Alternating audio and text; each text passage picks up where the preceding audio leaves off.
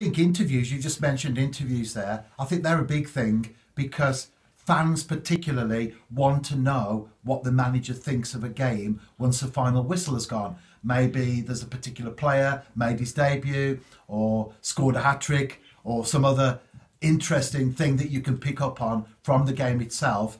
They want to know what that player thinks. And that for me would be an area that you could look at and address and say we could probably do more across Welsh football, whereby people do take notice of celebrity status, whether that's you as an individual linked with someone or whether it's your club having a blue tick.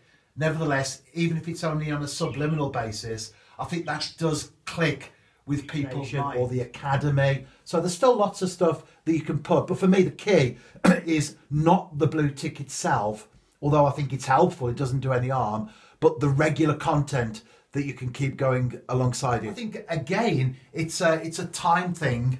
Although I'm full-time and we have another full-time worker as well, Sam Wood, we both work together full-time in media.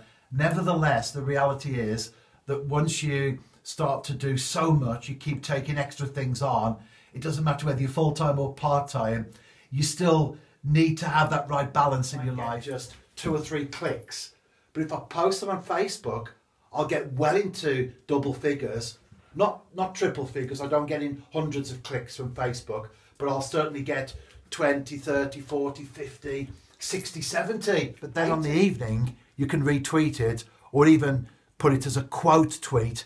So you can say, this was our video from this morning. We hope you enjoyed it. And that will pick up more views as well. So we do look at the views, the times of the day.